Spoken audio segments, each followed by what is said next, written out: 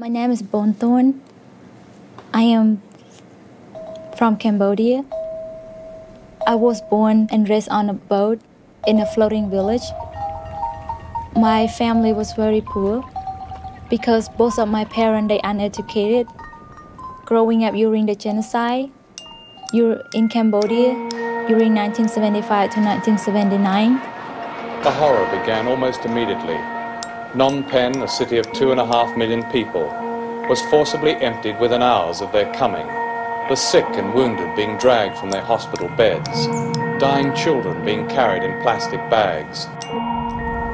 The genocide was focused on killing all the educated people. So my parents who growing up during that time, they didn't get to go to school and get education. And because of that, our family was living very poor.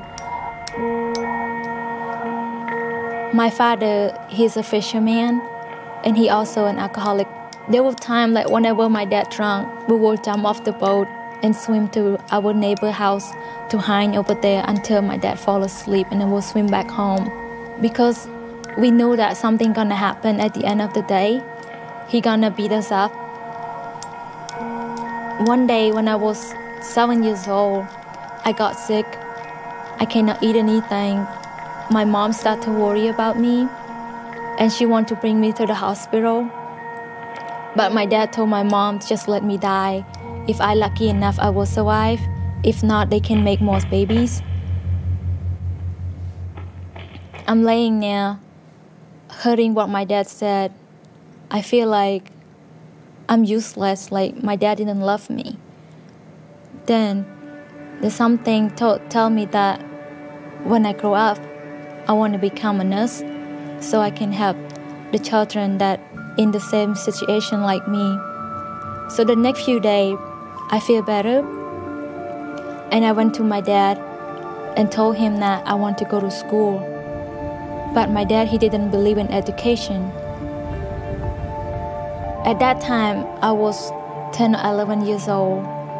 One day I went fishing with my uncle on the boat, just me and him, and I was raped by him. So when I come back home, I told my parents about what happened, and when my mom went and told the police about what happened, my dad went and told my uncle to escape. So my uncle already left before the police get there. One day the village leader be able to find me, and he told me that I need to move to live in a safe house because since now they haven't arrested my uncle yet. So for my safety, I had to move to live over there. After that, I moved to live in that center, which is with a lot of girls that been trafficked and went through the situation like me. The counselor will come to me and talk to me about what I've been through. And then one day, she told me about Jesus. She told me about how he died on the cross to love and forgive those people, even those that sins against him. And I cannot understand any of that because my dad and my uncle, who I can see and talk to, cannot even love me. Then how can God that I never know, I never met before, love me? And it's really hard for me to forgive them.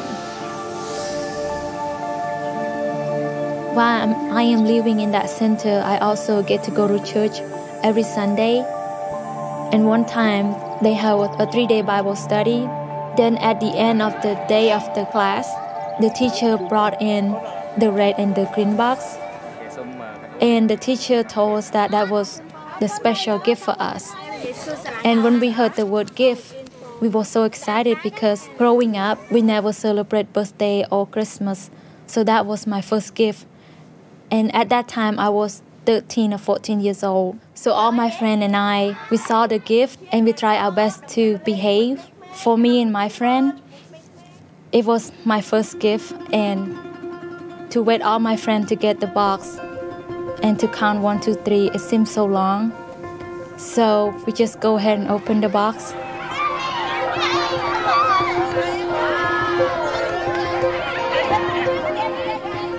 When I opened my shoebox, the first thing I saw was a new pair of flip-flops. And those mean a lot to me because living in that center, I only get to buy shoes once a year, so that's an extra pair for me, so it's so special. Then there's another item that I love so much in that box, was a stuffed animal. So I used to grow up and eat animal. I never knew that they can make an animal so soft that we can snuggle with. Like growing up, I had no toys, no TVs. I saw the stuffed animal. While I looked through the items in my shoebox, this question came into my mind. I asked myself that who did this? Like, who sent me this gift? Because they don't know who I am. Then I start to remember the teacher mentioned that this is from the people that loves God and they want to bless us with this gift. The shoebox showing me that even though my dad didn't love me, he didn't want me, but there's a Father in heaven that loves me so much, and he loved me so much that he can make someone that don't even know who I am to send me the box to show me that I am loved and I am valuable. Even though my earthly father didn't love me, but there's a heavenly Father that's loved me.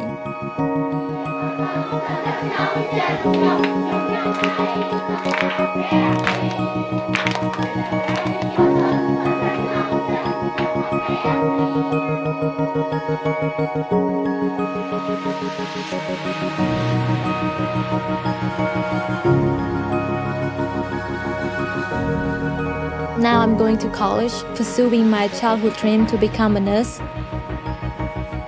The box is not just about new items in the box, but it's about the real joys and the real love that will last with me and with those children forever. It's the box that helped them to find the true love and the true hope for their life.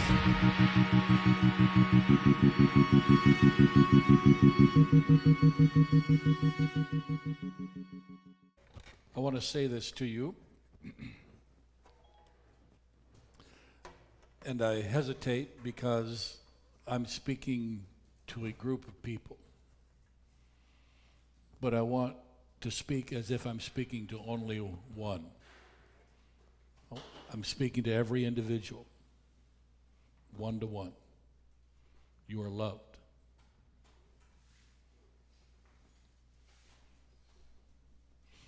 If I could convince you, I'd do it myself. And I do love you. When I first heard a pastor say that, I scoffed. I thought, talk is cheap. You don't know me.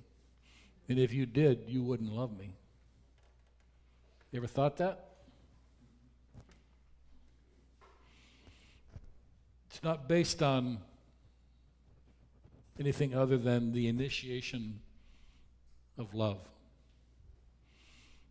And I will tell you that love transforms.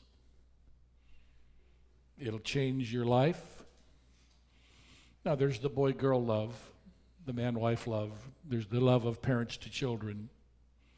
But there's the kind of love that's even deeper than that, the love from God that's expressed by people of God to people everywhere, regardless of whether or not they are people of God.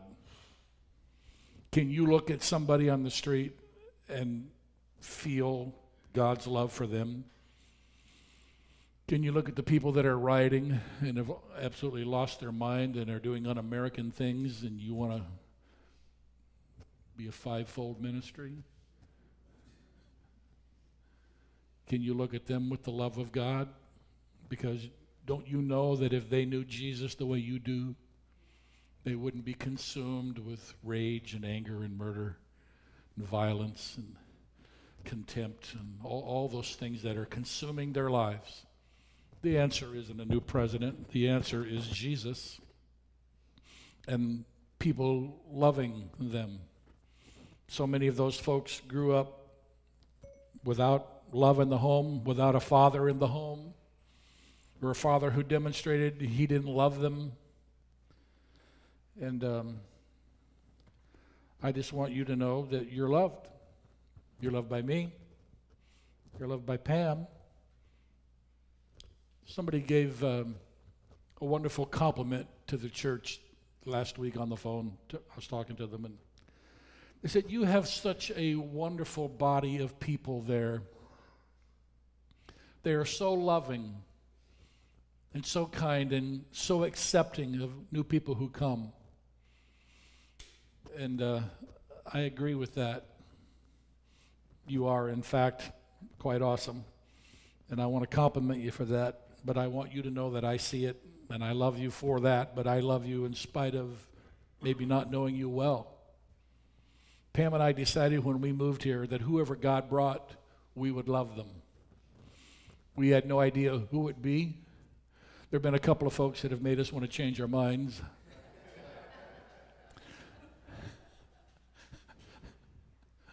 I heard a guy say, God has never let me down. A couple of times he scared me real bad, but he never let me down. There have been a couple of times I've wondered if I made the right decision, but not really. I know Roy would agree with me that when you are ministering the Word of God to people that are receiving the Word of God, it is a most gratifying, fulfilling thing that you know you're fulfilling the call of God on your life. And I'm asking every one of you to ask the Lord, what is your call on my life, and to whom am I supposed to be the picture of Jesus to somebody? Who is that person? Is it in my family? Is it outside my family?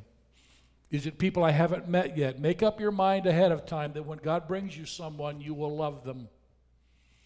God will bring you the hurting, the despairing, the distraught. He'll bring you the unlovable. He'll bring you the incorrigible. And we are to love them. It doesn't mean you don't tell the truth. Doesn't mean you don't help hold people accountable. Listen, God's word is still God's word, whether you like it or agree with it or not. You with me on that?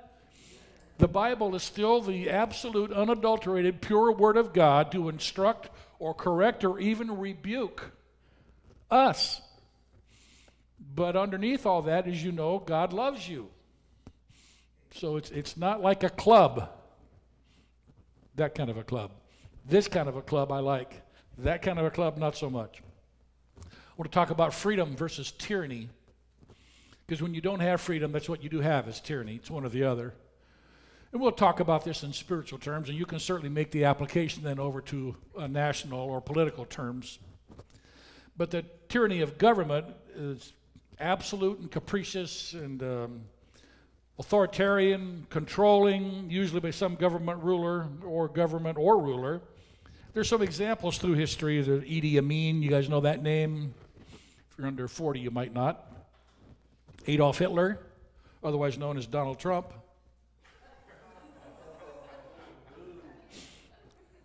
I was looking at something online last night, a friend of mine, and I thought, well, you're not saved. It's just funny. People get all worked up. Listen, presidents come and go. They're just people like you and me. They're flawed. Read Romans 13. If you're upset about the political climate today, just wait, it'll change. But you need to read Romans 13 and get that settled as a bedrock of your understanding of life. In a nutshell, there is no authority that God has not put it in place.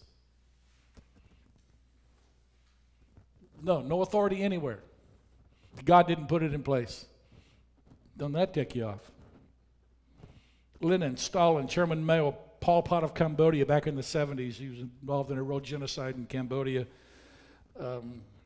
There's the tyranny of sin. Jesus said to those Jews who believed in him, if you abide in my word, you're my disciples indeed, and you shall know the truth, and the truth shall make you free.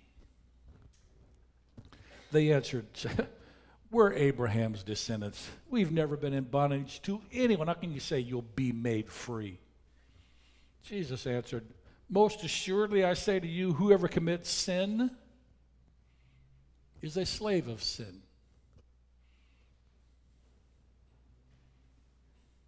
You should just let that sit there for a minute. Nobody commits sin accidentally. You decide. You make a decision. And when you do, you become a slave to that thing. And a slave does not abide in the house forever, but a son abides forever. Therefore, if the Son makes you free, you will be free indeed. So, whoever commits sin is a slave of sin. You don't play with sin. Sin is a cruel taskmaster, and it pays a wage called death. Who comes to kill, steal, and destroy? The devil does. So when you're involved in sin, you're doing hell's bidding. And everything you touch will be killed or destroyed or stolen. Either you will steal it from somebody or it will be stolen from you. The stealing, the killing, and the destroying are the works of sin. So if you think you can live in rebellion against God and still be free, you are mistaken. That is not possible. There is a tyranny of sin, and it demands obedience. Only the strong in the Lord can resist sin. Your flesh is not capable of resisting sin. The appeal is too great to the flesh. It is too much, it's too often, it's too cunning, he's too sly. As I said last week, you are not above being tricked. You think you stand, take heed lest you fall. Sin demands allegiance, demands obedience, and it is a tyrant. Have any of you ever been sinners? Am I preaching to the choir here? Because choir members don't sin, obviously. The trick of sin is that it comes disguised as what you want. It doesn't come up and say, hey, I got some destruction and death for you. No, it comes disguised as what you want. Oh, I want that. But it really is a prison with no escape. And only surrender to Christ can free you from its grip. Romans 6:12. Reading from the New Living Translation, 2nd edition. Do not let sin control the way you live. Do not give in to sinful desires. I'm always amazed. Well, I'll get to that in a minute. I know you can't believe I'm amazed because I am just so amazing myself. No amens there. Okay, maybe next lie you'll get it. Okay. Do not let any part of your body become an instrument of evil to serve sin. Instead, give yourselves completely to God. For you were dead, but now you have new life. So use your whole body as an instrument to do what is right for the glory of God. Sin is no longer your master. Oh, we're going to have to take that language out, aren't we? That was political, that was free. You didn't get that? The word master? All master locks are going to have to be renamed. Oh, never mind. Sin is no longer your master, for you no longer live under the requirements of the law. Instead, you live under the freedom of God's grace. Well then, since God's grace has set us free from the law, does that mean we can go on sinning? Of course not. Don't you realize that you become the slave of whatever you choose to obey? You can be a slave to sin, which leads to death, or you can choose to obey God, which leads to righteous living. Do you see that the backdrop there is your attitude, what your decision making is? So nobody is a victim. So thank God once you were slaves of sin, but now you will wholeheartedly obey this teaching which we have given you. Now you are free from your slavery to sin, and you have become slaves to righteous living. Because of the weakness of your human nature, I'm using this illustration of slavery to help you understand all this. Previously, you let yourselves be slaves to impurity and lawlessness. See, what we're experiencing in our culture is nothing new, which led even deeper into sin. Now you must give yourselves to be slaves to righteous living so that you will become holy. When you were slaves to sin, you were free from the obligation to do right. And what was the result? You are now ashamed of the things you used to do, things that end in eternal doom. But now you are free from the power of sin and have become slaves of God. Now you do those things that lead to holiness and result in eternal life. And here's the famous verse. For the wages of sin is death, but the free gift of God is eternal life through Christ Jesus our Lord. And I wanted to throw in an additional scripture or two. 1 Corinthians 6. Don't you realize that those who do wrong will not inherit the kingdom of God? Don't fool yourselves. Those who indulge in sexual sin, or who worship idols, or commit adultery, or are male prostitutes, or practice homosexuality, or are thieves, or greedy people, or drunkards, or are abusive, or cheat people, none of these will inherit the kingdom of God. Some of you were once like that, but you were cleansed. You were made holy. You were made right with God by calling on the name of the Lord Jesus and by the Spirit of our God. You say, I am allowed to do anything, but not everything is good for you. And even though I am allowed to do anything, I must not become a slave to anything. You say food was made for the stomach and the stomach for food. That's true, though someday God will do away with both of them. But you can't say that our bodies were made for sexual immorality. They were made for the Lord. And the Lord cares about our bodies. And God will raise us from the dead by his power, just as he raised our Lord from the dead. Don't you realize that your bodies are actually parts of Christ? Should a man take his body, which is part of Christ, and join it to a prostitute? Never. And don't you realize that if a man joins himself to a prostitute, he becomes one body with her? For the scriptures say the two are united into one. But the person who is joined to the Lord is one spirit with him. Run from sexual sin. Picture of Genesis 39, is it, where Joseph ran from Potiphar's wife? Run from sexual sin. No other sin so clearly affects the body as this one does. For sexual immorality is a sin against your own body. I bet nobody thinks like that except Bible people. Don't you realize that your body is the temple of the Holy Spirit who lives in you and was given to you by God? You do not belong to yourself, for God bought you with a high price, so you must honor God with your body. So, a couple of slides and we're done. Satan is the tyrant. Sin is the government of his tyranny.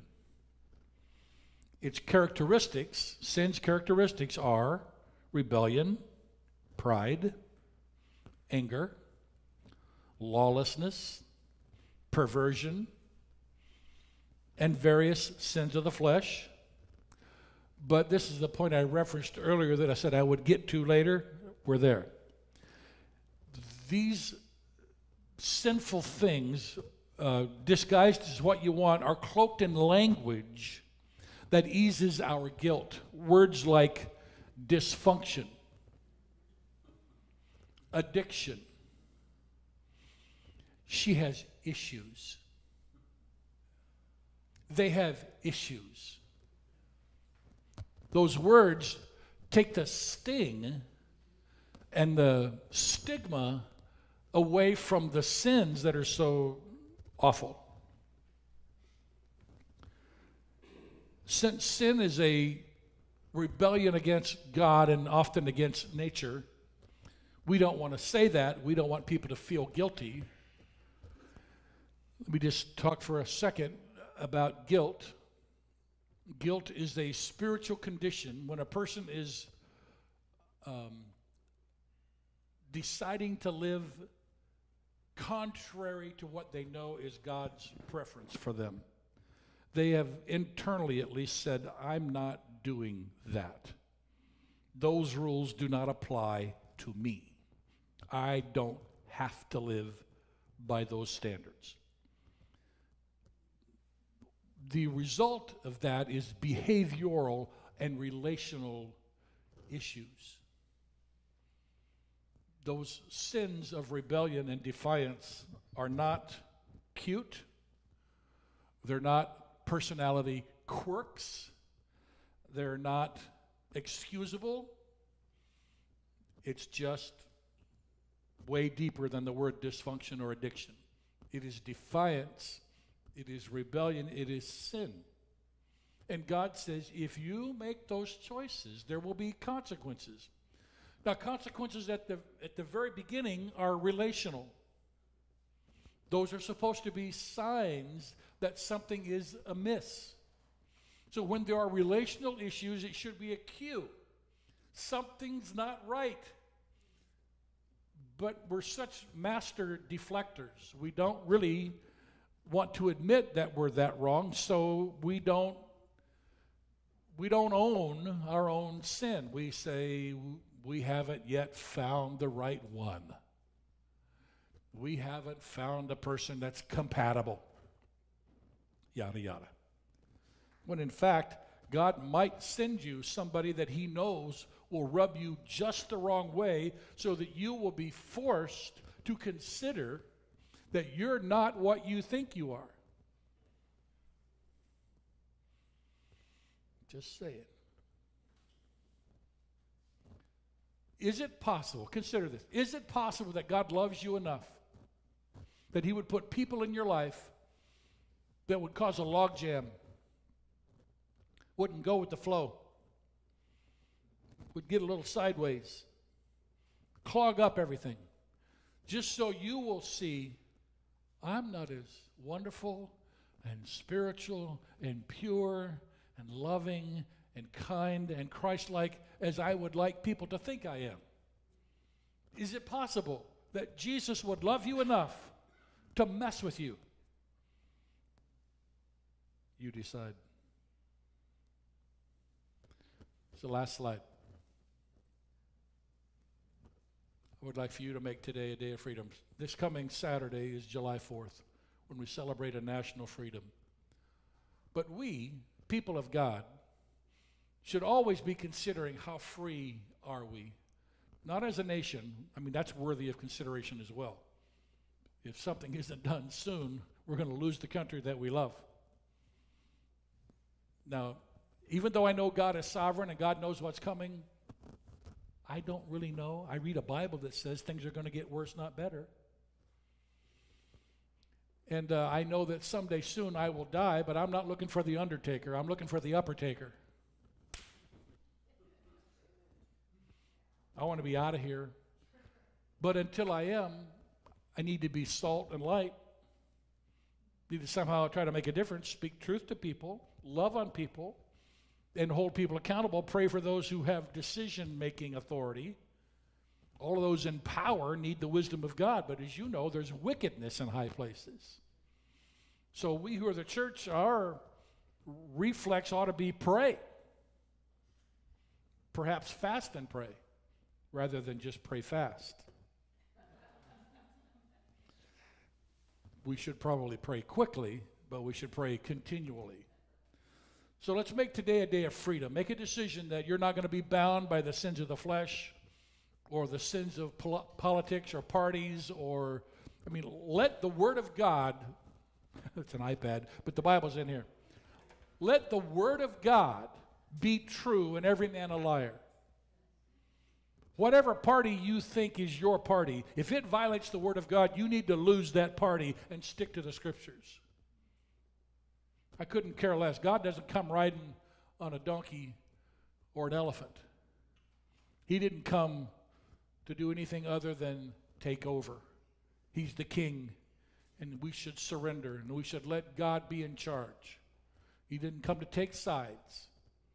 One party isn't better than another, although one party is better than another. But the Word of God is where I'm sticking with. And any party that violates the Word of God, sorry, I'm out. Can't go there with you. I don't care what other good you do. You're violating God's Word, we're done. I'm sticking with the Scriptures, and if that means I have no affiliation, then so be it. Let God be true. Let God be God. So, one more click. Your freedom has already been purchased at Calvary. One more click and we're done. The rest is up to you, right? So God's done his part.